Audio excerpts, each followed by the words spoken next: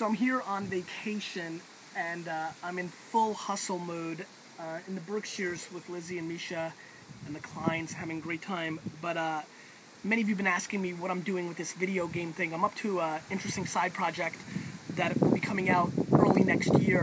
Right now what I'm trying to do is amass as many toys from the 60s, 70s, 80s, early 90s even, and video games, and really honestly anything like retro, anything that was collected outside of like baseball cards for the most part, looking for Legos, things of that nature, really heavy into like Thundercats, WWF, My Little Pony, Strawberry Shortcake. And I'm feeling this huge energy. I'm getting a lot of emails. I've been going back and forth, and I'm loving it.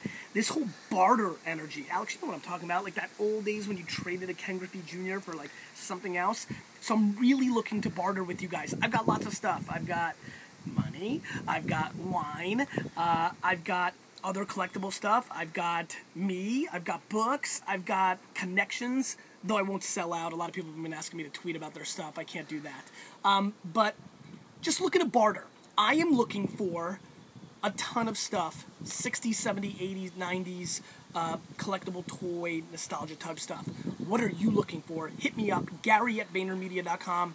I'm on vacation the next couple of days. When Misha's sleeping, like now, I can pull off some gangster deals, 2, 3 in the morning. I'm looking to hustle on my vacation. I'm looking for 60s and 70s and 80s toys. What are you looking for?